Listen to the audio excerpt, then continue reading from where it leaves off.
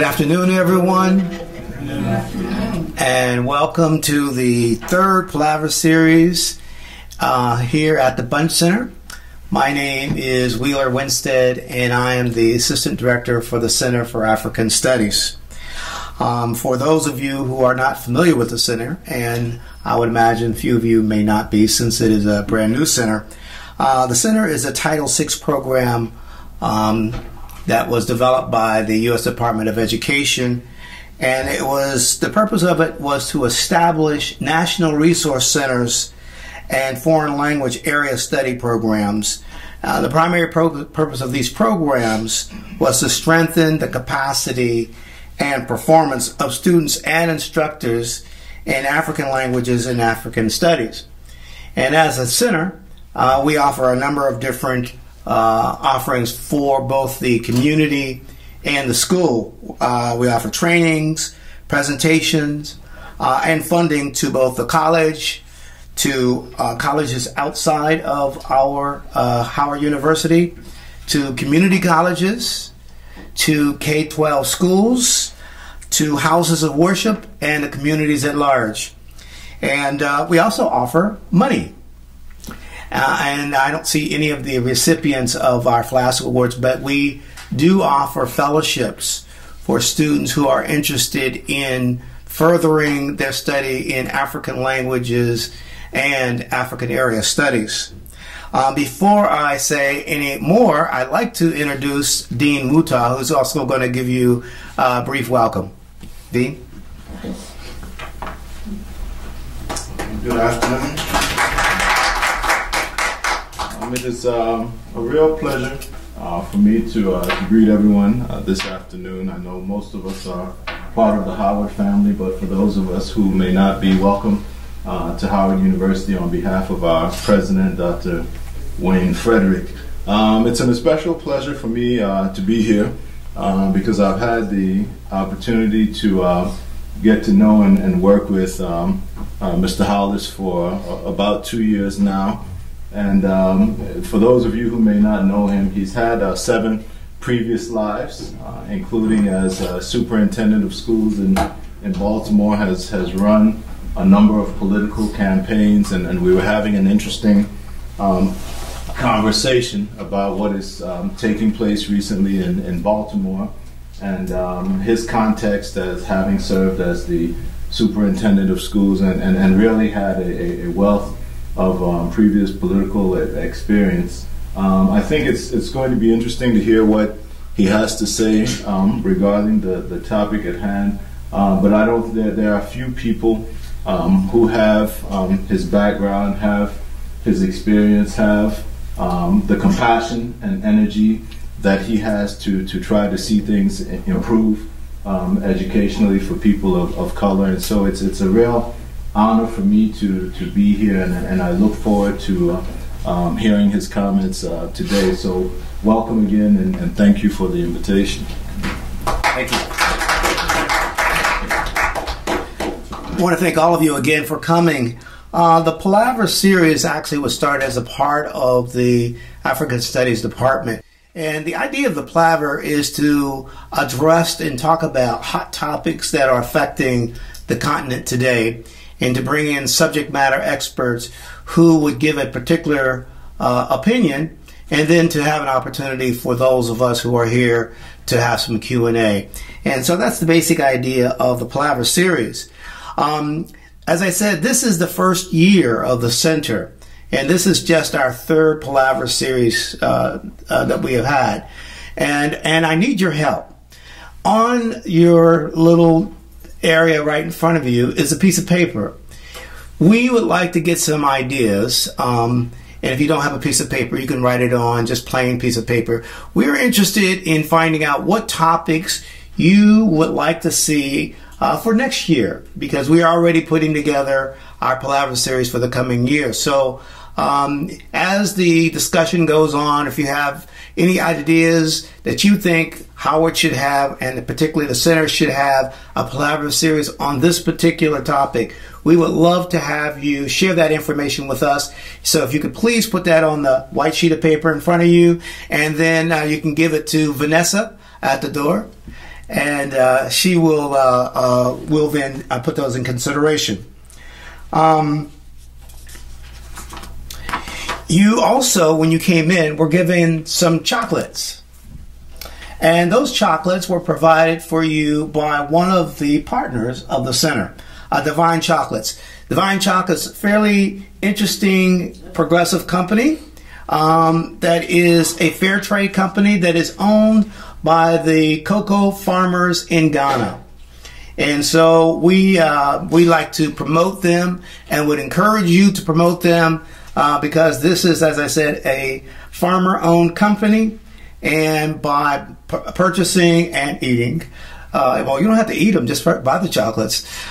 We are helping economic development directly in the country of Ghana. So these are little brochures. If you want to know more about Divine Chocolates, take one of these little brochures, and you'll know more.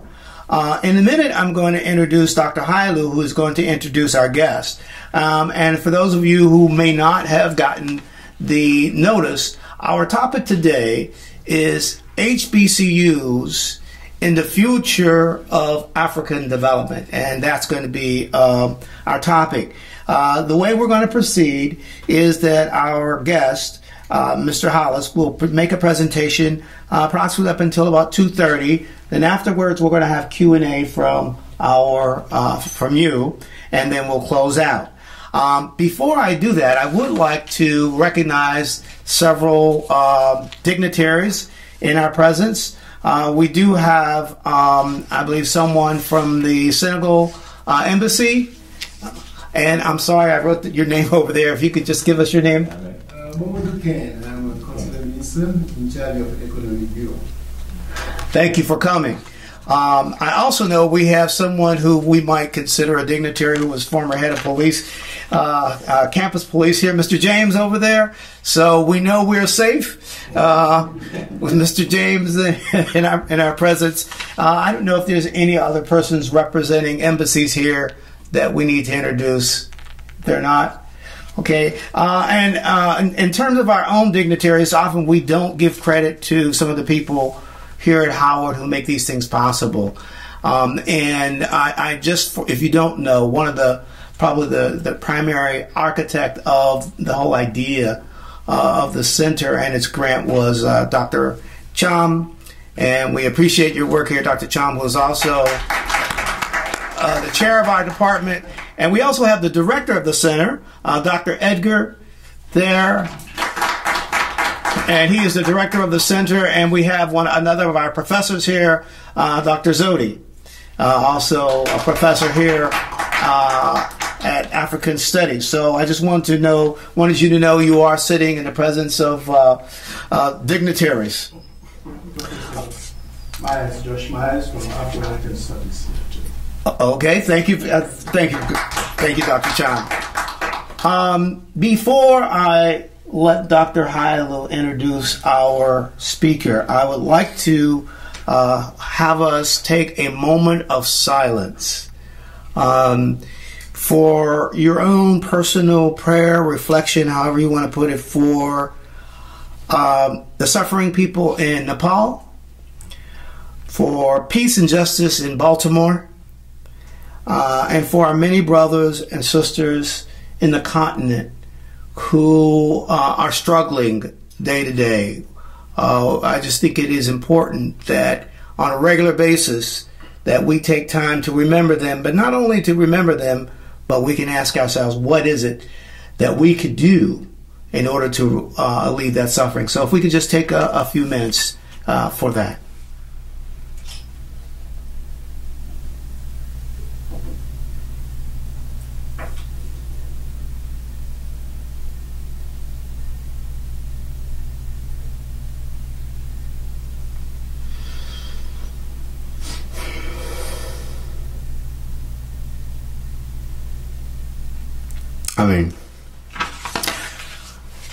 Thank you very much. Now, Dr. Hailu, he'll be introducing our guest speaker and moderating the Q&A. I also join Dean Wooten in expressing my sense of joy and honor introducing our honored guest here. But the problem is, as he pointed out, how do you introduce a person who had 7 lives? To take at least 7 hours to go over his achievements and his work. So in the interest of time, I'll just mention some of the highlights of his life and let him speak on important topic we all are looking forward to. He is partly coming here to Howard, in which he was a valued member of the teaching and administrative family. As a prominent public official, he has led in various governmental positions and national initiatives. In his capacity as a coordinator for intergovernmental affairs in the External Affairs Division and Program Officer for Policy and Procedures branch of the Public Assistance Division, Mr. Hollis played leading roles in the Federal Emergency Management Agency, known as FEMA. A long record of outstanding life achievement of 35 years in public service spans wide range of stellar performance, from his service as an enlisted man in the Army to his presidential nomination to the West Point Military Academy and special assistantship to the Secretary for Education. His academic achievements and work starts with his education with an MA in government and politics from the University of Maryland at College Park, Maryland, JD and MPA from Harvard University, which extended to his study of international law and indigenous courts at the University of Legon, Ghana, in West Africa, as we all know. In university settings, he has taught on the faculties of Northeast University, College Park at Baltimore County campuses of the University of Maryland, and here at Howard University. So, without much ado, I would like to say that, again, I'm delighted to introduce him and look forward to his sharing with us on a subject which is near and dear to our heart, HBCUs and its connections to Africa, to African development. Thank you. I want to thank you all for having me as your guest today. I have been looking forward to an opportunity to sit with former colleagues and new colleagues and to discuss something that's very dear to my heart, which is the relationship of Africans in the diaspora to the continent and a potential role that they might play as the continent seeks to move forward towards its own political objectives. I will talk about HBCUs because that is what my job is, and I'm supposed to know something about them. And I will talk about Africa, and when I think of some opportunities for the two interests to come together. Dr. Wuto was talking about one of the many lives that I have led in the past. As we were coming in, he asked me what I thought about what was going on in Baltimore. And for me, it's a little strange to watch Stephanie Rawlings, who is now the mayor of Baltimore, taking on such heavy responsibilities. Because for me, Stephanie was a little girl I used to bounce on my knee. Her father, Howard Pete Rawlings, was my best friend for many, many years. And as I would visit the house, there was Stephanie and her brother, and Pete thought that her brother would end up being the politician in the family. But as it has worked out, Stephanie is now running the city. And at first, I thought that her response was a little weak and untimely. And then last night, I thought about it, and I asked myself, what is the most important number? People talked about the number of arrests and the number of buildings that burned down, and then it occurred to me that the most important number was the number 0. Not one person has died as a result of her response. And in the end, I have to think that her response was the correct response. The idea is to keep our young people alive. And I think their lives are more important than the buildings. And so whatever else we may have thought, whether the troops got there late or the troops got there early, I know those places. I used to be president of the school board. The most difficult decision is when to keep the schools open and when to close them.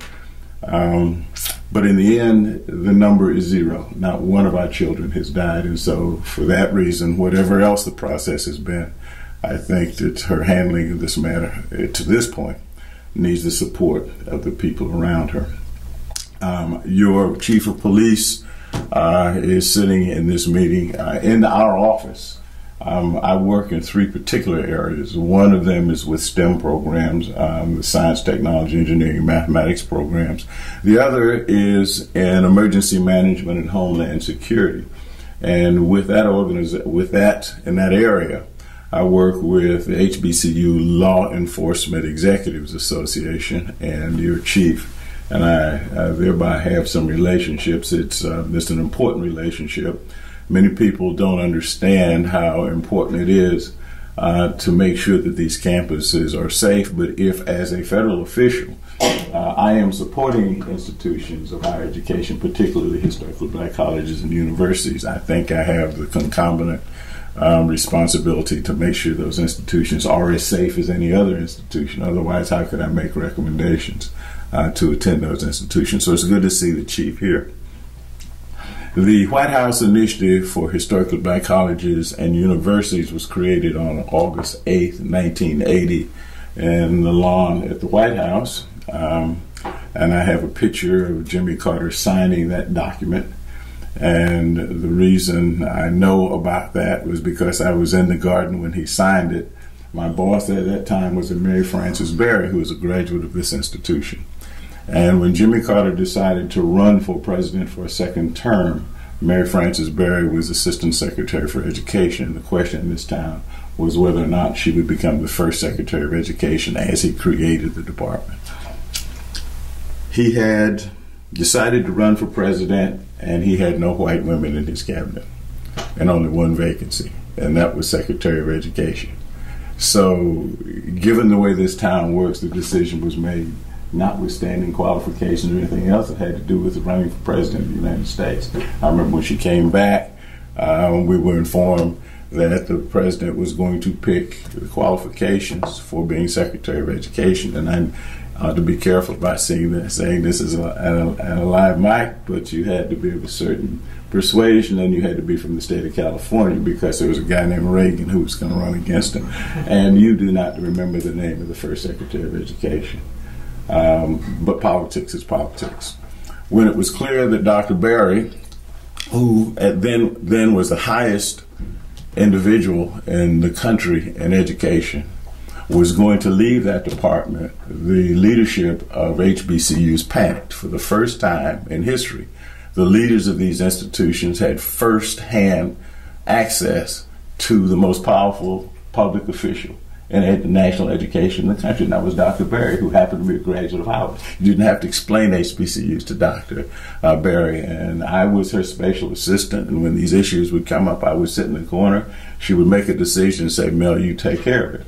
And when it was clear that she was not going to become the secretary, there was a gathering of all the Grease eminence, all of the big, powerful people, Jesse Jackson, Vernon Jordan, all of the big timers got together and said, we've got to get Jimmy Carter to do something about this.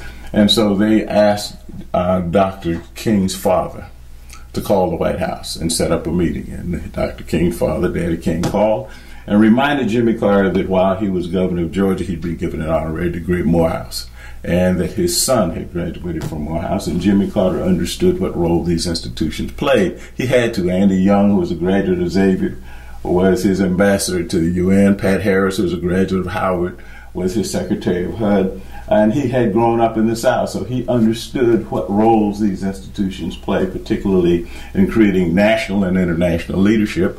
And he was sympathetic to the idea and said, okay, I'll have an office report directly to me.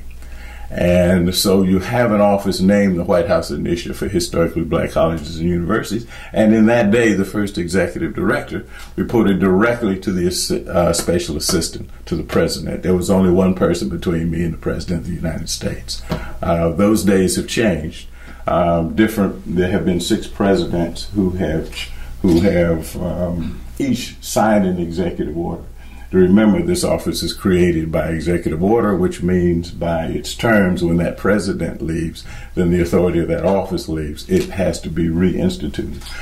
President Obama is the 6th president to sign an executive order. Both of the Bushes signed an executive order. Reagan signed an executive order. That is an interesting story. I wish I had time to tell you how I convinced President Reagan to sign an executive order. He grew up in Iowa and lived in California. He had no idea what an HBCU was. But a former swimming coach from Howard, who happened to be named Pendleton, who was out in California, and a member of the Urban League, we came up with a very interesting strategy. Maybe in the question and answer period I can tell you why Mr. Reagan signed a White House initiative for historically black colleges and universities.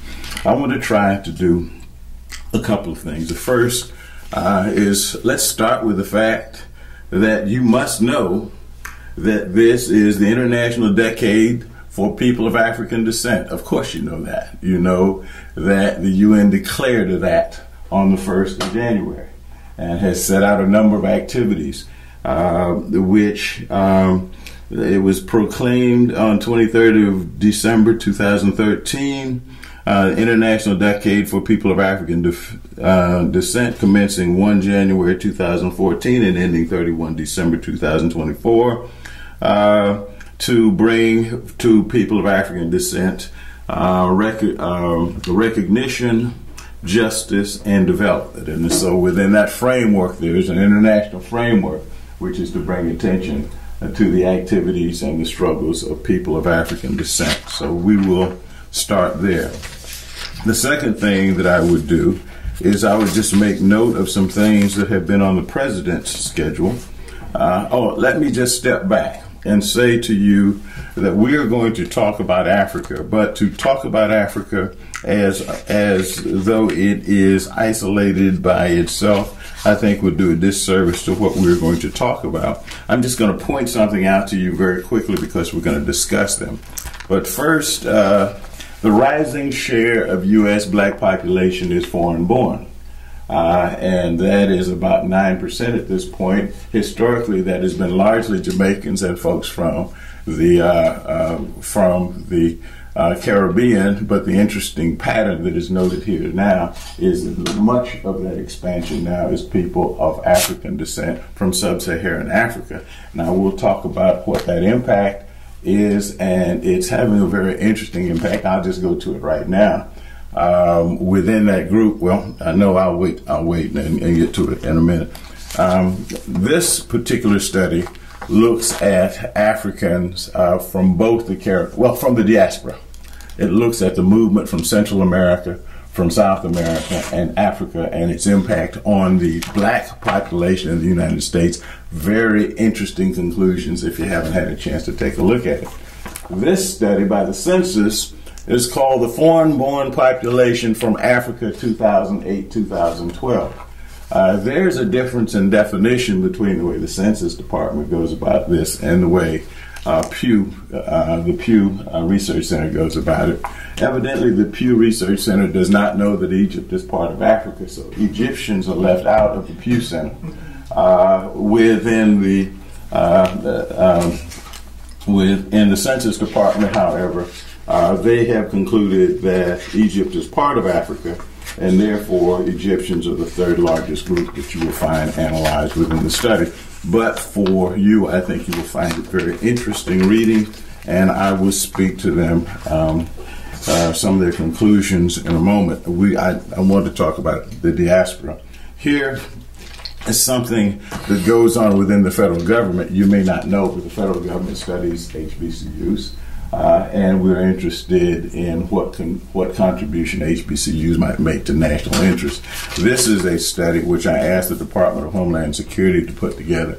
International Student Overview for Historically Black Colleges and Universities. We then did a seminar and invited representatives of HBCUs to participate in that study.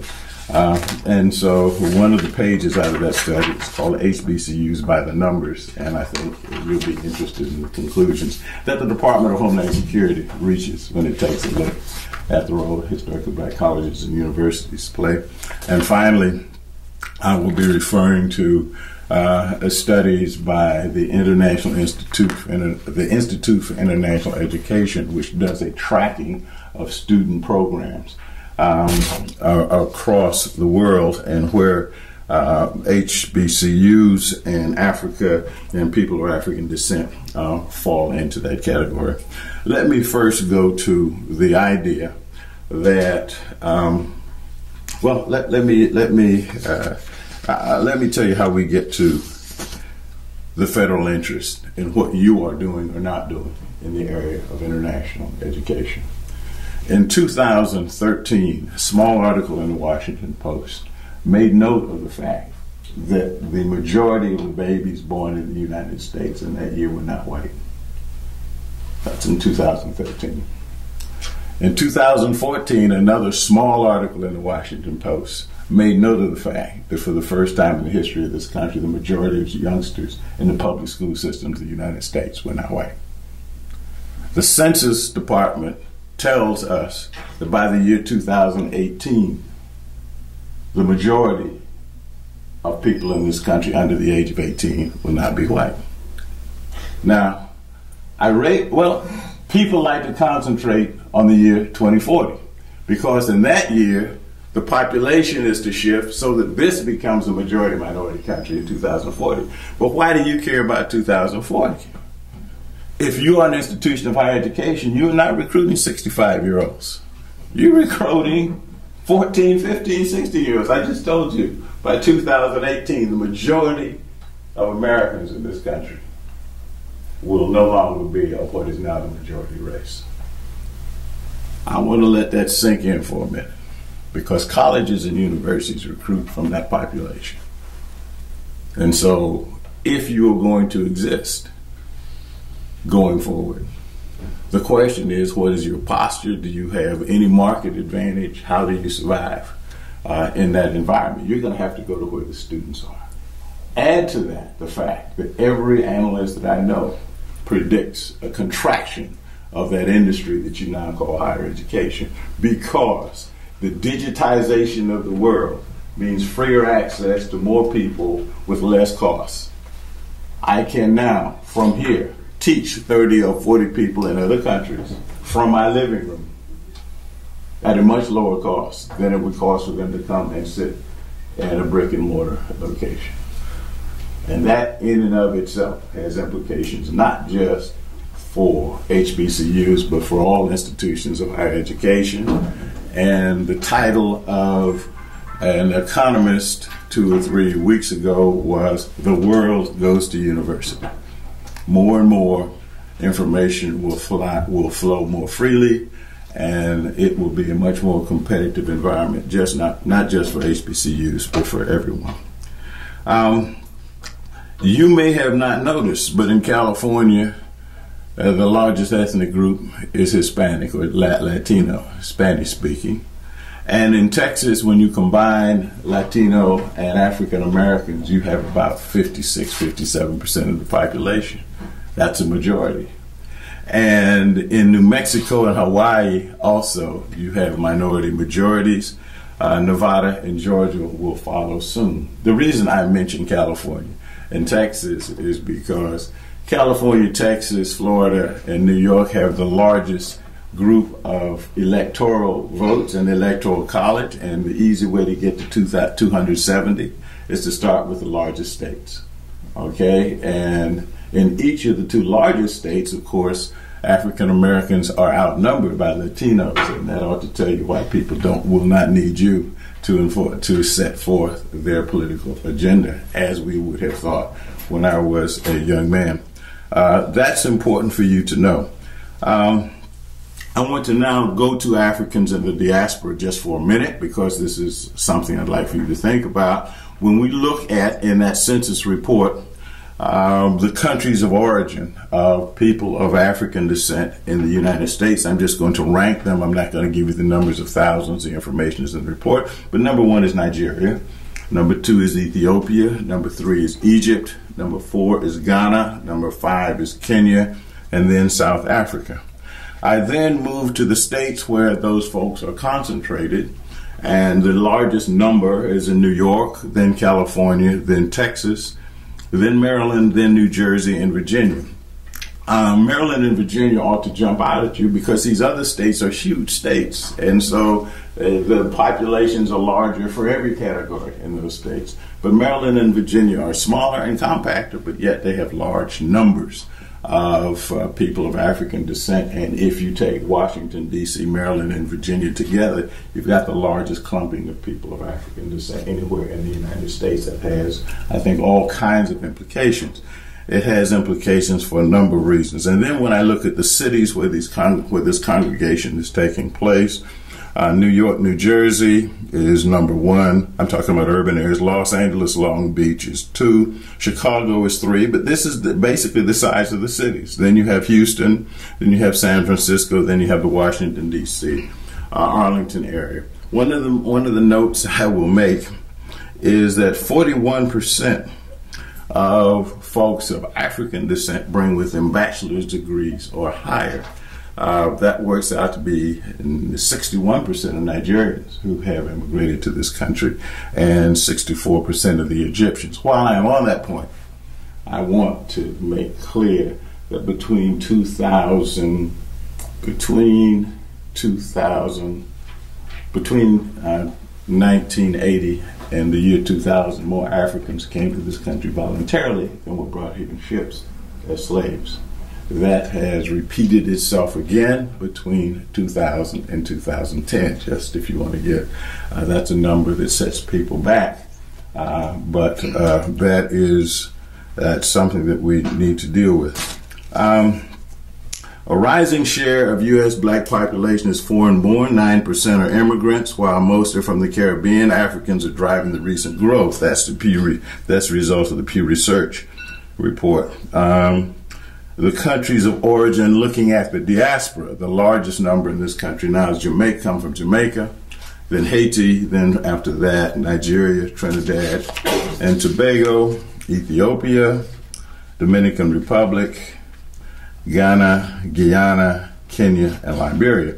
I go through those countries because I want you to get the sense that the movement of Africans into this country are not just from West Coast of Africa, but you've also got Kenya in there, you've got Ethiopia in there, you've got Egypt in there, then you've got the Dominican Republic, and you've got Guyana and Trinidad and Tobago. I can remember hearing conversations on college campuses as African American students confronted youngsters from the Dominican Republic, insisting that those students make a choice. Either they were going to be Latino or they were going to be black, but they couldn't be both, which of course is very confusing to people who've been both black and Latino all their lives. I've also heard Puerto Ricans confronted in this way, being told that you're just going to have to make a choice. That's because that's the American way of doing things. I've also heard my friends instruct my African friends that you cannot listen to classical music because that is not black. We have a certain kind of music that we listen to. Would you cut that stuff off? There are some interesting conversations that take place that we may want to take up a little later. Again, I want to take a look at the influx of African immigrants into the country. They are, in general, older than the African American population. The average number of an immigrant from Africa to this country is age 42. The average age of an African American who was born here is 29. If you look at college degrees from all of those in Africa who've come into the country, 26% of them have college degrees. They move into a population where only 19% of the population of African Americans have degrees. Their household income is more than $10,000 higher than the African Americans here in the country, which raises some very interesting issues which we may talk about. The other issue is 48% of them are married and have what we call complete families. Compare that to 28% of the African American population, and that raises very interesting issues in terms of dialogue and in terms of cultural perspective. Now, having muddle the water a little, we are going to get to Africa. But one of the things that I'd like to talk to you about is the world that I grew up in and the world that our children will inherit. The world that our children will inherit I don't recognize, and they would not recognize my world. Let me just make note of this in terms of who the powerful countries are in the world. The largest population in the world is China, followed by India. If you just put China and India together, you have 40% of the world's population. The United States makes up 5% of the world's population. Most Americans think we must be 30 or 40%. At least we make up 5%. And at the national security level, the issue is, how does this 5% get along with the other 95% of the world's population? It calls for perspective you would not have if you watch CNN every day or Fox News. You would think this is the world, and the rest of the world has got to catch up. Let me go on down the list. The United States is third, and the United States is only 5% of the world, followed by, how many people know what number 4 is? Just to show you what America does to you. Everybody can get you down to America. What's next? Just like I thought. Indonesia. Indonesia is the 4th largest country in the world. It is in Asia, and the people are Muslim, of Muslim religion, which throws a whole bunch of people off. Why do you get a Muslim country in Southeast Asia? But it is there. Okay, and it is a growing democracy. It's already had a female president, something that we haven't gotten to yet. Let me say again, it is in Asia, and it has a Muslim population, but it's already had a female president. After Indonesia comes Brazil, then Pakistan, then Nigeria, and Bangladesh. Interestingly enough, if you put Pakistan and Bangladesh back into India, where it started out in the first place, you would have a huge country, by far the largest in the world. Going forward, India will have the largest Muslim population in the world, even though they will be smaller than the Hindu population, and then Russia, Japan, and Mexico. I make that point because when you look at where the world's population is, you did not hear me mention one country in Europe. Let me make that point again. You did not hear me mention one country in Europe. Okay, now, maybe what we ought to do is concentrate on the size of the economies in the world. That should tell us where the world is going and where we ought to move to assert our interest. If I take a look at the size of the world's economies, the United States is largest, depending on how you measure the economy, because there are those who will tell you that China has already caught up with the United States. It depends on how you measure the economy. But China is number 2, Japan is number 3, India is number 4, Germany is 4, Russia 5, Brazil 6, the UK is 7, France, Italy, and Mexico. When I came up as a young man, you started with the United States, then you went to the UK, and then France and Italy, They are sliding down. Those economies are held stagnant. The rest of the world is expanding at a much quicker rate. As a matter of fact, the world's 10 fastest growing economies between 2001 and 2010 were Angola, number 1, China, number 2, Myanmar, 3, Nigeria, Ethiopia, Kazakhstan, Chad, Mozambique, Cambodia, and Rwanda. Please note that 6 out of those 10 are in Africa. If I look at the projections going forward from 2011 to 2015, China is 1, India is 2, Ethiopia is 3, Mozambique, then Tanzania, Vietnam, Congo, Ghana, Zambia, and Nigeria. Again, going forward, the fastest spending economies are on the mother continent. That, in and of itself, ought to provide significant opportunities for those who are thinking either about power shifts in the world, the politics of the world, or who are thinking about economic growth. If this country intends to maintain its position in the world, its power in the world, it needs, not because it's a good thing to do, but in its own self-interest, it must be able to reach out to where the economic growth is, where the population is, and where the power is growing and is going to be. There are some trends you cannot stop. The demographic trends I told you about, populations, you you cannot stop them. You may not believe in temperature change or climate change, but just wait. You may not believe that women are becoming more empowered in this world, but just wait. Now, there are certain very important trends, and the change is being brought on by the digital change in the world, everything being connected by the internet is a wave that cannot be stopped. So rather than try to fight it, you need to figure out what you can do to take advantage of it. But getting back to our own interests, I want to just talk to you for a minute, and I know you're getting ready for me to sit down. Let me talk about our international students and what we do in terms of student programs in this country. Thank you again, Mr. Kennedy. I will be mentioning Senegal before I get to the end of this, because you did a very good presentation for us the other day. Thank you. I'm looking at where international students who come to the United States come from. First of all, you should know that we have about 900,000 international students in this country. About 275,000 come from China, 100,000 come from India, 68,000 come from South Korea.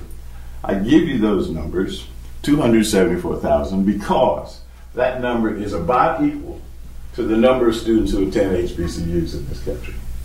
Okay, so China has as many students in this country, almost, as there are students in HBCUs in the 105 institutions, and I'll talk about that in a minute. As I said, I asked Department of Homeland Security to take a look so we could see what was going on with students and international students at HBCUs. I will tell you the number is a little over 8,000 for all 100 institutions. I would ask you to guess what is the number one producer of international students for HBCUs. And for at least a decade, it has been Nigeria, and which is what I expected when I got the numbers. But Saudi Arabia has almost twice the number of students on HBCU campuses as Nigeria, but Nigeria is number 2, India as number 3, the Bahamas as number 4, and Jamaica as number 5. The primary education level of those students, they're working on their bachelor's degrees. The top 5 majors for these students are business and administration. That's 1. Computer sciences, 2. Biological sciences, 3. Engineering and accounting round out their choices. Now, having said that, I want to go back to take a look at what's going on with the rest of the world. I gave you the numbers for those coming in. They come from China, India, South Korea, Saudi Arabia, Canada, Taiwan, Vietnam. That's what's coming into the United States, with Brazil being number 2. Now, where do we send students? Just a moment, just a minute about what those students look like. About 65% female, 24% minority, about 4% of them are of African American descent. But where do they go in the numbers? The largest number of American students who study abroad go to the United Kingdom. The second largest go to Italy, then Spain, then France, then China, then Germany, then Costa Rica.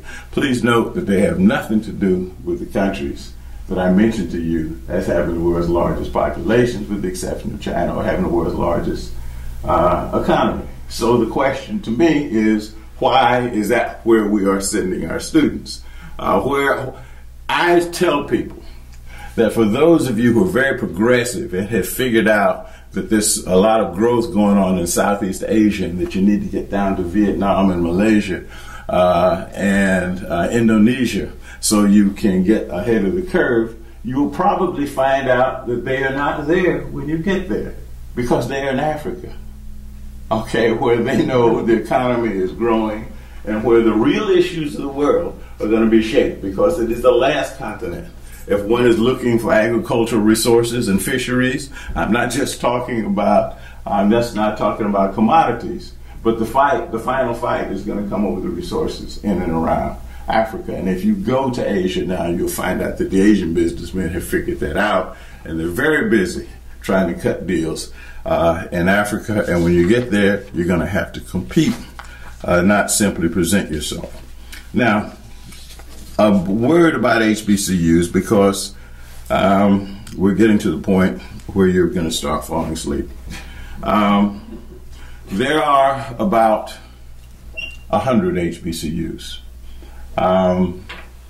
And looking at 90, about 40 of them are public, about 40 of them are private, and 11 of them are two-year institutions.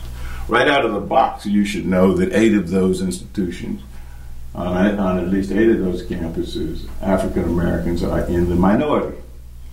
St. Philip's in Texas, it's Latino. Of course, West Virginia State and Bluefield State, it's white, but there are at least 7 campuses I can think of where African Americans are not in the majority. The term historical black college and university means what it says historically.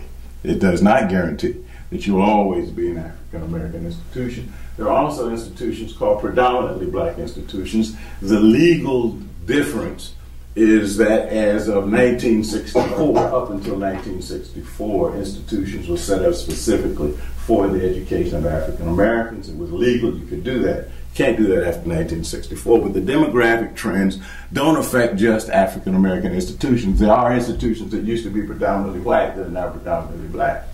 The number one awardees of bachelor's degrees over the last 2 years has been Georgia State. It bumped Howard as number one, and Howard and North Carolina A&T fought over that role for 2 or 3 years, but Georgia State crows now that they award more bachelors to African Americans than either of the 2 historically black institutions. Even so, even though these institutions make up only 2.5% of the higher education institutions and educate about 300,000 students, they produce 20% of the engineering students who are of African descent in this country, and 33% of those with degrees in mathematics, and 21% of those with degrees in psychology, 35% of those with degrees in physical sciences, 33% of those with degrees in biological sciences, 25% of those with degrees in computer sciences, and 45% of those with degrees in agricultural sciences. That's punching well above your weight. And anyone who understands the importance of diversification in the workforce going forward has to acknowledge that this is a valuable resource that has to be supported. Now, I'm not going to say that every African American institution performs at that level. I'm going to tell you about a couple of conversations I've had with those who are interested in these institutions. I had talk about an experience I had in Alabama with the special advisor to one of the states in Nigeria who sent 200 students to Alabama to be educated at historical black institutions. He sent 100 to one institution, 100 to another. He began to get complaints about one of the schools, so he visited the school and wanted to talk to someone on the campus. When he got there, he was not met by the president. He was not met by the vice president. He was not met by the dean. He was not met by the head of international students. He was met by whoever was in the office when he got there. He took 100 and moved them up the street from that campus to Alabama, University of Alabama at Birmingham. He said, if that's the best I can get, then I will take the students to where they're going to get the kind of support that I need. When I've asked him about additional students, he's now set up a program whereby he's going to send another 200 students. We're waiting for the funding of that program. And I said, let me help you decide where to send the students. He said, give me the list of the 10 best HBCUs you got in the country. I said, excuse me. He said, I'm not just sending them to just any institution. He said, this is my list: engineering, computer sciences, business. I want your best schools. I'm in the market. I'm paying for it. I want the very best. Now, this leads someone in my position to a tricky spot. Okay? And it has gotten some hardballs thrown at me. But my reckoning on this is, if we're going to build relationships with our brethren in the other countries, our initial programs ought to be successful. how to put those students where they're going to get most of the support that they need. And when I talk to people at campuses, if they think bringing these students to their campus is just a cash flow issue, you throw them in a dorm and forget them, then that's not where I'm going to make the recommendations. Internationalization of your campus requires a much deeper commitment. The test is that if there's an emergency and I cannot get the president of that school to return a phone call, that's not the school where we want to send the students. And don't tell me that if you've got Muslim students on your campus, they're just going to have to learn to eat what you serve for breakfast. If they're paying the same as everybody else, they deserve choices other than bacon, ham, and whatever else you've got in the dormitory. And if they have spatial cultural sensitivities, then we ought to have a conversation about that and some support for them. If they have religious requests, there ought to be a quiet place to pray whoever you pray to. And if you're not prepared to make commitments to that level, then students ought not be sent to your campus. It is that simple. Now, I can't come here and let my friends here get off easy. My friend Dr. Ruto and I have had some conversations. I have been standing at the Brazilian embassy talking to Brazilian students, and Brazilian students are sending emails to all of their friends in Brazil. You do not want to go to Howard. Howard does not like white people, and Howard does not like Brazilian students. Andy, that ain't Tony. What's this I hear about people demonstrating under the tree outside of Douglas Hall about getting the Brazilian students off my campus? Well, there was a big misunderstanding. And if it were not for the fact that some students had an excellent experience on this campus and insisted and recommended this campus to their friends when they got back to Brazil, you would not have any Brazilian students on this campus because they talk to each other. You will find around this country pools of students from various countries on various campuses. And the reason is because the students who've been there have a good experience. And they are the most powerful diplomats for your country. If they're not having a good experience in the day of Twitter and whatever else people use in Facebook, and I still use Facebook, they don't, but whatever they have migrated to, they are communicating to each other internationally, and whatever you tell me about your program, I guarantee you is not as important as what they're telling each other. I want to talk to you about one or two other experiences because it is not as simple as one might think. A student was robbed at Jackson State, and he got on the phone and wrote to his father and said, "I'm your only child and you did not send me to the United States to die on a black campus, so you better get me out of here." It just so happened that he had a powerful political father back in Brazil. I called the president of that institution. We did not have a good conversation. As a result, Brazil backed the bus up to Jackson State, put all of those kids on a bus, and drove them to Savannah and put them in another school. Now, the problem with that is that what you find in Brazil in the communications and in the media is don't go to black schools, they're dangerous. They don't distinguish between Jackson State and Howard and Morgan. It is, I went to a black school and it did not work out for me, and unless there's some active engagement around that issue, we will have a problem. Let me try to wrap up. Believe it or not, there is some good news.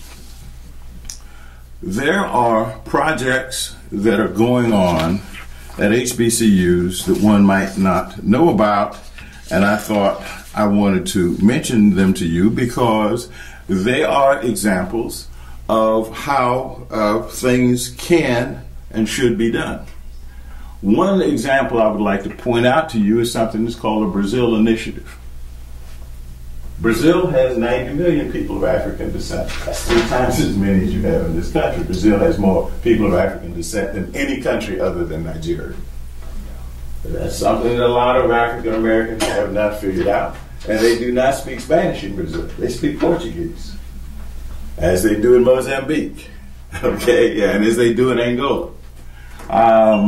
But that population has shown a real interest in HBCUs and what they know And the question that they have posed is, can they contribute something to the way Brazilians are trying to figure out their way to greater power in that country? So, the president of Brazil has executed an agreement with an alliance of HBCUs, Howard is one of them, to send Brazilian students to the United States to study, but to include within that group HBCUs.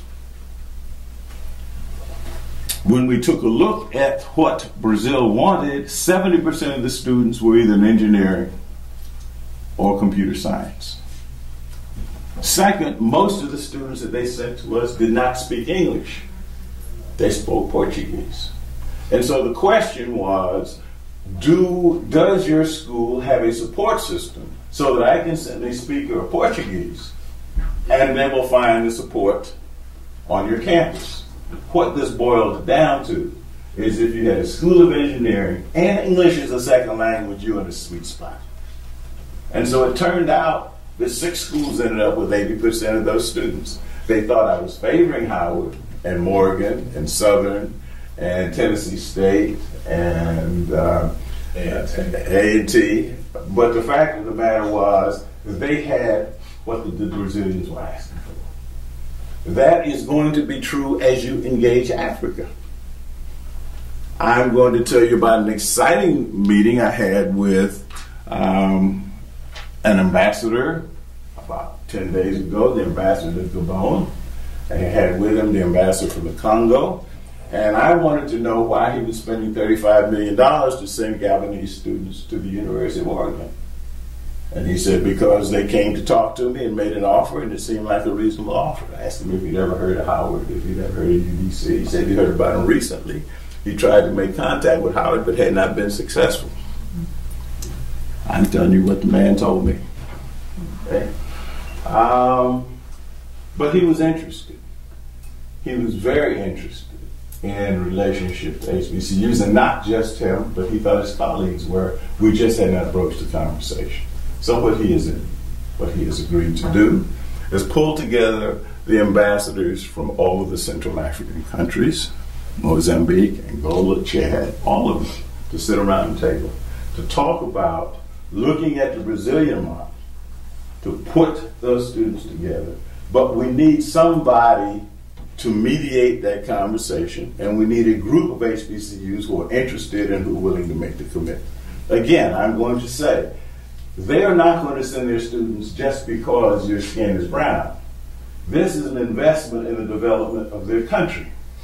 They're going to send you engineers to train. They're going to send you people to get trained in the business community, EPA, agriculture. There are HBCUs who can provide those services. But if you're not a land-grant college, you can't have that conversation by yourself. You need to have an A&T, okay, or Tennessee State or Prairie View in the room with you. And so this intramural competition between HBCUs will have to be mediated to some degree, and someone is going to have to agree to speak in broader terms. If, in the interest of all the HBCUs, we're going to move this forward. The Brazilian model looks good, and we got a call from Colombia saying, we like what you're doing with Brazil. We have Afro-Colombians. We'd like to see if we can make that model work for us. So right now in Colombia, there's a meeting going on called the Capri negotiations. The focus of that will be expanding equal opportunity, equality, and training the Afro-Caribbean population, the Afro-Colombian population, and what role can HBCUs play in that conversation. HBCUs have to be able to step up and provide a plausible and productive response to that. Again, what I've done is I've asked an Afro-Colombian woman who happens to head a program down at Benedict if she would step in and at least begin conversation. She is a native of Colombia. She runs a very impressive program at Benedict. She knows her way around Colombia. She has agreed to do that. Now we need to surround her with other HBCUs who can contribute to the conversation.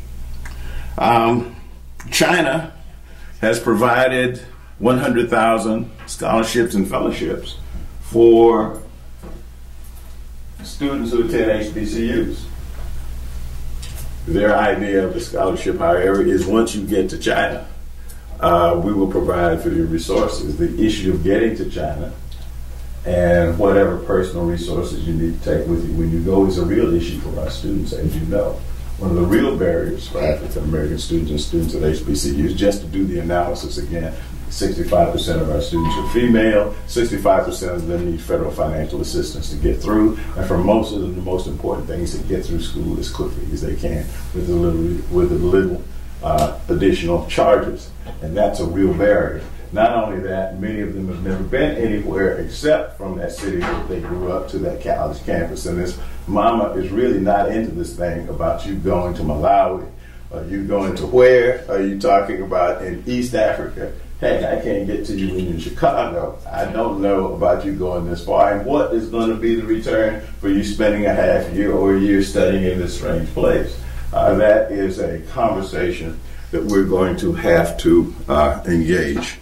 I will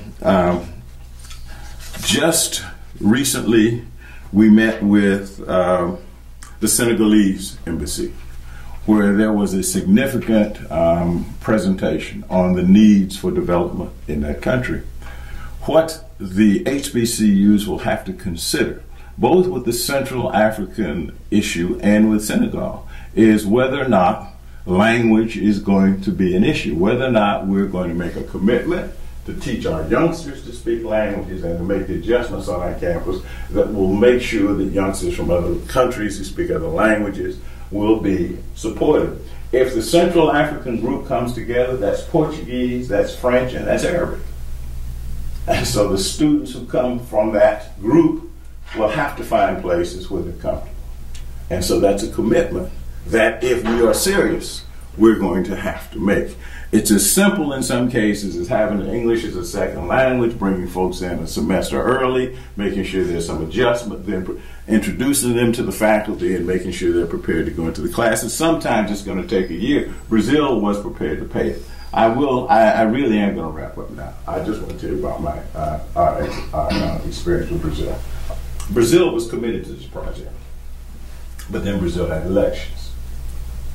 We went to the Brazilians to say, we've got this program going, we're sending students all over the United States, but we notice that very few of them are Afro-Brazilian.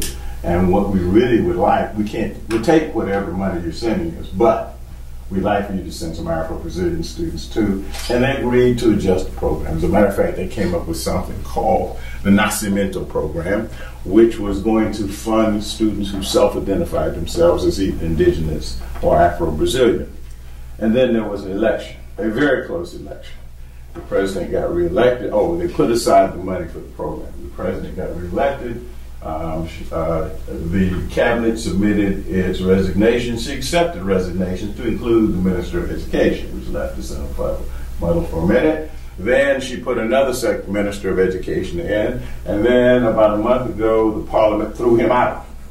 So she now has to appoint another Minister of Education. So we have two problems. One is that the elections have implications. The same thing happened in Nigeria. As soon as we got our program together, there were elections. And in Nigeria, there's a change in leadership. I've been assured that the program will stay on, but it'll be a little while before the students come to see us. But in both the instance of Nigeria and Brazil, the exchange rate has changed significantly. So that the budget that the Brazilians put together 3 years ago is now 50% of its value at the time the money was set aside for the program. So now the Brazilians and the Nigerians visit and they want to know if we can give them concessions. And I say, brother, I really would like to give you concessions, but if any good group of institutions in the country cannot afford concessions at this point, it's HBCUs. We really would like to find a way to make this work. It's a problem. It's not the end of a program, but it's the reality of the way the world works. And having lived and worked without much for as long as these institutions have been around, all I'm asking for is some creativity and some commitment. You are involved in a program with the Harriet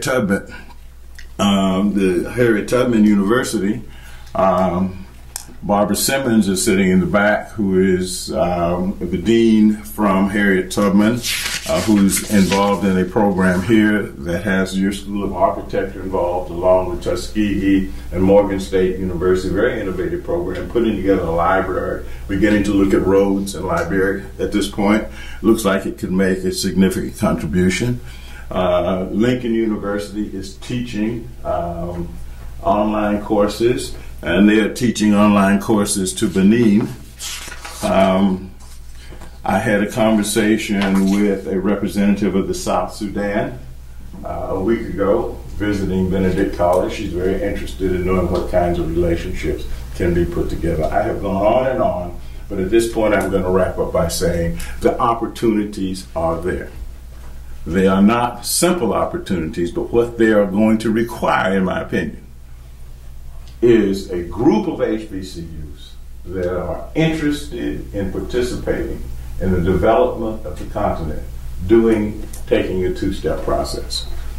One, coming together to figure out what their resources are and what their areas of interest are and where they can support each other, and a consortial basis.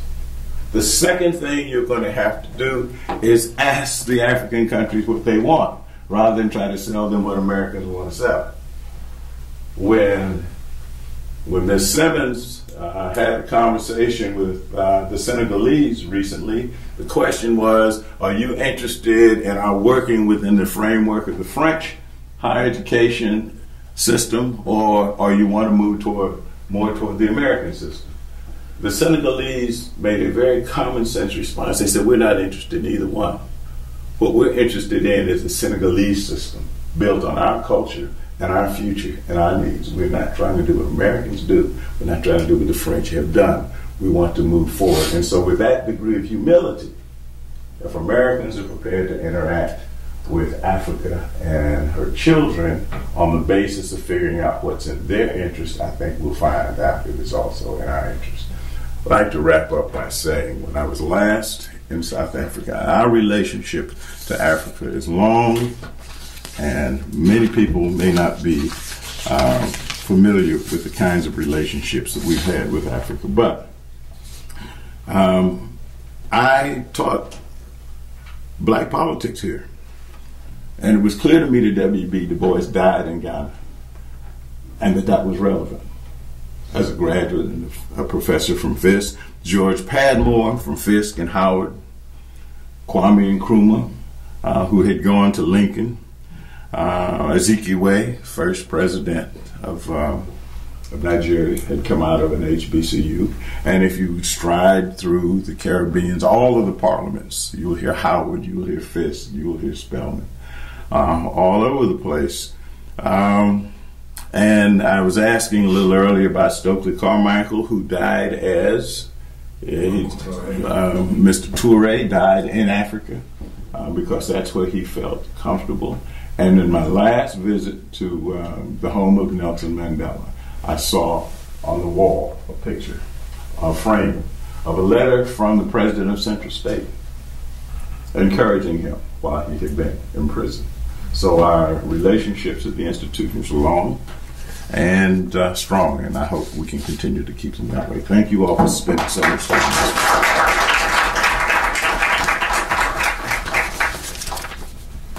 Okay, I'm sure you think, how you said earlier, it's too bad that within the exam time that we couldn't get as many students as we would have liked. But as I tell my students, what you get from prominent scholar, 35 years of great experience, is condensed information, knowledge, and wisdom you get. I tell them in our 1 month lecture, the equivalent of that in 1 hour. So we will open the floor for comments, questions, and continue the engagement. I will say, first of all, thank you, Dr. Hollis, for your sharing with us that very helpful information about the background and the trends and the direction. And I'm raising a question from the perspective of work with African American faith communities across the globe. And part of the question I was going to raise is, given the engagement of HBCUs sharing that today one of the things that they're faced and challenged with is the economic survival of the institution itself as a primary part, which you alluded to earlier in terms of the last thing that the need is the devaluation. How do you see the opportunity for HBCUs to strengthen, one, their capacity for the survival in the economic settings that we're operating in now, and in the context of the global portion of that engagement with the countries as you speak of, having the posture of being able to say that the students you send here will be at an institution that will continue to be able to grow and be strong. What are the kind of factors that we need to be looking at and thinking about from your perspective of watching how things are developing in the world that you would suggest that both the HBCUs themselves need to be doing, as you've already given some things in terms of decisions that need to be made, but also the economic environments we're in, and what other partnerships in our communities that HBCUs can engage to help in being in that posture looking at the future years. I'd like to make 2 points. One is, it is not just in the interest of HBCUs to be involved in the places where the world is growing. It is in this country's interest. And in some ways, you have advantages in certain parts of the world. We assume until you open your mouth, at least you have an advantage. If you show some cultural sensitivity, the conversation may continue. But we have at least 6 agencies: State Department, Defense Department, the Foreign Agricultural Service, Peace Corps, the Department of Education. I've left one out, but all of Commerce Department, all of whom have an interest in having us successfully reach out into these other markets, and who have programs that can do that. 2 things are an issue. One, they generally don't think of HBCUs as vehicles for doing that. They're looking to the University of Iowa to take them to Haiti, or the University of Minnesota to take them to Kenya. I do believe that you can be effective political actors if you go as a group to say, we're interested in being in Haiti, we're interested in being in Kenya, we're interested in being in Nigeria. Not only that, we've talked to the Nigerians and they're interested in having us. That's one, so you can go together. That's one step. The second thing is, in terms of support for this activity, in reality, it's the poor wanting to help the poor, and you have to try to figure out where you find resources to support it.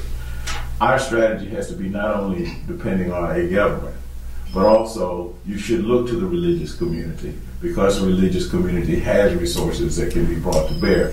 In the conversation in Angola, it was a minister from a church from Angola who said, we thought you weren't interested in our youngsters because they don't speak English, but I'm going to go back to the Angolan government and we're going to talk to them about a relationship to HBCUs, because if you can teach kids from Brazil, you can teach kids from Angola. I can tell you, as a result of that inquiry, Angola has already now asked for a delegation to come of HBCUs to talk to them. So the religious community has some resources. The third part is you should think of this in terms of who has an economic interest in seeing your participation. There are private entities who, if they think about it, should see themselves lining up with you, hiring your interns, and brokering movement back and forth between here and the markets where they have some interest. IBM is trying to get in here. This agricultural company is trying to get in here. If you and the government of that country come to say, we need to train people to be part of the economy here and to run that growing economy, it's in your interest and our interest, I think you'll find that the private sector is willing to listen to that. And your plan ought to be maybe to start with the government, but your overall plan ought to be to move your resources from the government over time into the private sector and into the nonprofit sector. Hope I answered your question. Thank you. Appreciate it. Any other questions? Thank you, Dr. Hollis. My question has to do with your last point. William V.S. Tubman, in fact, we just had a Skype meeting yesterday between our College of Engineering and the College of Engineering Morgan State University. Because on Friday, the World Bank has approached us about doing a joint project. So the government piece is important, but how do we garner the support of the private sector? Because the sectors have worked separately in the past, and we know going forward we need to operate differently. I have yet to see the director of international students, with one exception, bring the dean of the School of Business along with them when they have the conversation. When that person ought to be part of the conversation. They've been very smart at Southern. Wherever that director goes and there's an interest in developing a commercial and a business class, she takes the dean of engineering and the dean of the School of Business, so that he's looking at what he ought to be teaching youngsters, and he's trying to convince them, send them to my School of Business. We want to understand your economy, and we want to help train the future movements in your economy. So you've got a dean of the School of Business. That person ought to be part of the conversation, and you should approach your graduates of your institutions who are prominent in the business world and who think like businessmen and will tell you, I can buy this piece of it, I can't buy that piece of it. But if you can give me such and such benefit, I'll spend my money and I will support you. So you got to go to your alumni and you got to go to that School of Business and help them. They'll look at it and say, this doesn't make sense from a business perspective, but if you add this, we could probably get some traction. So those would be my recommendations.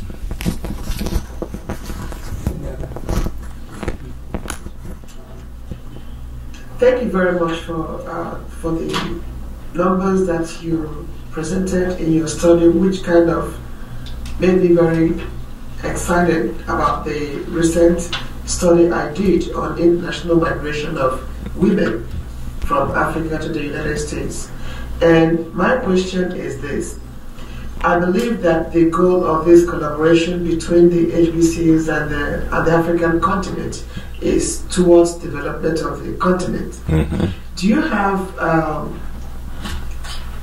plans in place to ensure that these students that come to the United States actually go back to Africa to help towards that development process? Because what happens is that after their education, many of them tend to stay back. You may note that I spoke to the fact that there's been a huge movement of Africans with degrees to the United States because they're moving, seeking those opportunities. I do not know that you can stop that, but the Brazilians were very smart about their approach. The Brazilians will send you to study for your second and third year, but you have to come back to Brazil to graduate for the fourth year. And if they pay for those 2 years, you have to commit yourself to 4 years of service in Brazil as a way of paying off for the education. So there are ways to address this issue. And interestingly enough, some folks who are now graduating from institutions, when they go back and have to put in that 3 or 4 years, they're finding opportunities that they would not have imagined and are staying to take advantage of those opportunities. But I think a government, to the degree that it's a government program, they have legitimate interest in requiring those students to come back and spend some time in service to the country if the country pays for their education. I think we're winding down. I have 2 more. As we read the description of things that your office does, one of them is that you try to facilitate knowledge of federal grants and programs that we could tap into on international affairs. Would there be somebody in your office, or would there be something that you all have published that would help us identify grants that we could tap into? Well, we have compiled information about federal programs and their functions across the agencies that I've talked about. I will be retiring in June. In the meantime, however, there's a fellow named Terrence Tarver who is an intern in our office who claims to have some interest in international programs. I do expect that over when I explained to the director last week, I sent him a note giving a date for retirement. My computer blew up the other day. We had to talk. And I think what that's about is how we transfer, how we put that information together so that people can continue to access it after I leave. The difficulty, however, is that within these agencies, I find that the relationships are personal. You have to know folks. You have to go back and see them 2 or 3 times. I tell people that if you think you go and submit a grant and you get an award, that's not the way it works. You submit a grant and they tell you what's wrong with it the first year, and then you submit a second one and they say much better. And then you hope that person doesn't get promoted and moved on before you submit it a third time. But if you get, after that 2 years of conversation, I would expect that you're good enough friends, you know who each other's kids are in school, and by the third year you ought to be able to put something together. So what we will do in our office is I'm sure that our executive director, Dr. Cooper, understands the importance of this as an area where HBCUs must have a real presence, and I expect that he'll find a way to support the program. Well, we understand that Terrence is also a PhD student in our department, so if you can't get to Terrence, you're in real trouble. You're going to be in real trouble. Why did Reagan sign the? Yes. We were trying to figure out the folks got around the table and said, "What if Carter doesn't win?" Then we got to figure out how to get Reagan to sign on to an executive order for HBCUs. So Vernon Jordan called Mary Berry and said, "Send Mel out to California." And I went out to California to talk to the black person who was leading Reagan around the country. His name was Clarence Pendleton, who was a former swimming coach at Howard University. And I go to talk to Penny, as I call him, and I said, "This is your guy. My job is to make sure this interest in black colleges gets transferred to the next administration if Carter doesn't win." We both sat there because we knew Carter wasn't going to win. So I said, my job is to make sure that we can get something done. And Penny said, "Well, I tell you what, who is the jazz xylophonist who died in New York, famous for playing it?" Lionel Hampton. Lionel Hampton. So Clarence says to me, "Lionel Hampton is in charge of colored affairs for Reagan. You have to go talk to Lionel Hampton."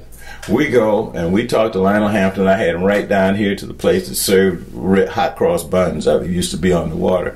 And I said, "Mr. Hampton, it's very important that Reagan support historically black colleges." And he looked at me and said, "Why?" I said, "Well, let me explain it to you." And I explained it to him. And he said, "Sounds pretty good to me." He says, that sounds about right. He said, "Hollis, what I want you to do is write up something and send it to me, and I'll take it to the policy committee, and we'll put it in the policy committee." So I wrote it up and sent it to him, and I waited, and I waited, and I waited. And I called and I said, "Mr. Hampton, what happened?" He said, "Man, this sounds like a bunch of Democratic stuff. It's all liberal stuff. I can't take this to Reagan." He said, "Write me some conservative stuff. Write me some Republican stuff." I said, "Okay." I went back and looked up the Republican stuff, self-independence and pull yourself up by the bootstrap and all that good stuff. Wrote that up, then sent it to him. He calls, "Hollis, this is good, this is good, this is good." Next thing I knew, I picked up Jet magazine, and Reagan had committed himself to historically black institutions, and if he got elected, he was going to support black folks. And Ebony, there was a big spread talking about how it led to independence, and you pull yourself up by your bootstraps. I said, "We're on." And so once Mr. Reagan got elected, the next thing I knew, he'd signed the executive order. Now I should just tell you that his vice president, who succeeded him, Daddy Bush, I'll call him, had been a member of the United Negro College Fund Board before he became vice president. So we really didn't have to explain stuff to him. And then when Clinton came on, you know you didn't have to explain to Clinton because he's from Arkansas. And then Mr. Bush Jr. could not sign it because his father had signed it. And then when the first black president got elected, he could not sign it. It would have been a mess if that had happened. So here we are. 6 presidents have signed that executive order. And I expect a 7th president because if black folks had not supported a certain senator in Mississippi, he would not be in his job right now, and he's made it clear that he's going to pay back what he owes. And so if so we'll have a strategy no matter who wins the White House to continue the White House initiative. Yes. I just want to commend you for supporting the Nascimento program. Thank you. In Brazil. It's a great program, particularly in light of the fact that many Afro-Brazilians went on hunger strike. They actually went on hunger strike to attend HBCUs to make their voices heard in Brazil. You would be surprised what conversations went on over my phone and to Fry, what's father? The guy who had Educafro. Gilberto Gil? No, it's Fry. I'll remember his name in a minute, but we had some conversations about closing offices down in Brazil to make sure that the Nascimento program was established. And I think while we're on the subject,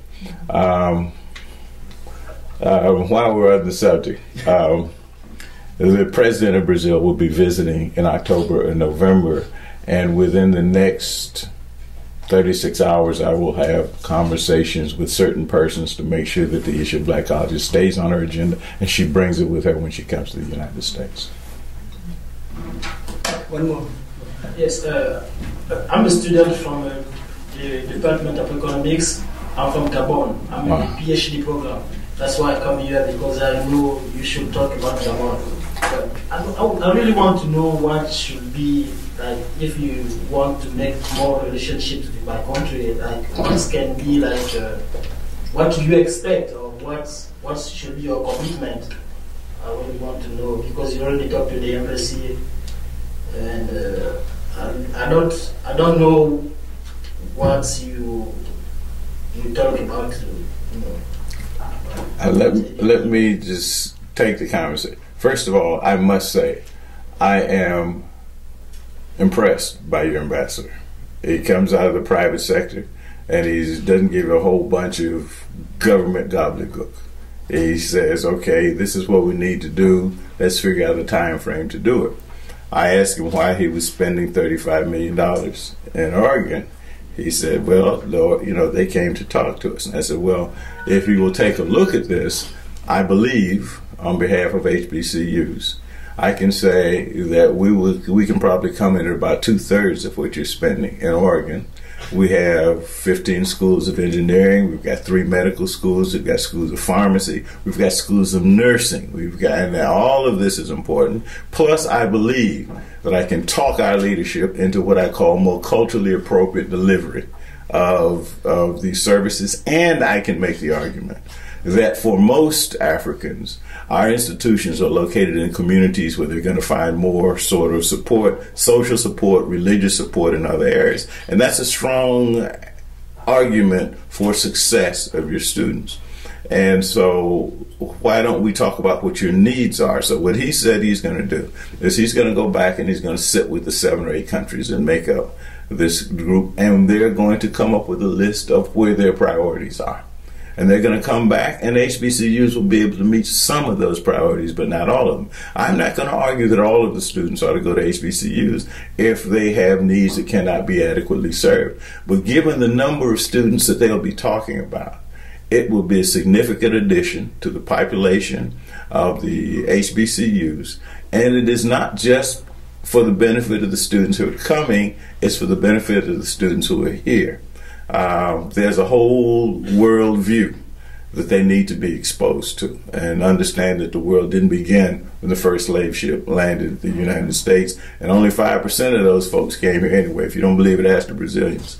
And you can be both black and Hispanic, or black and speak French, and all these other stuff. Folks need to hear that for the benefit of the students who are here. So I do believe that given that there's a very business-like attitude by your ambassador, and we're talking about agriculture, we're talking about business, we're talking about specific needs in engineering, I think we can match them up with specific institutions that have very good programs in those areas.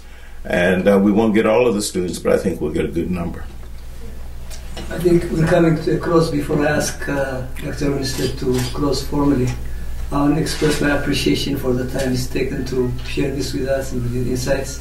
Like I said, it's too bad this place wasn't much bigger, but hopefully we'll bring him back. And thankfully it's being recorded. We'll put it up on YouTube where the audience in Africa, Brazil, and the world would listen to the message. If I had known that, I would have dressed differently. So again, thanks, but I want Dr. Winston to close it for me.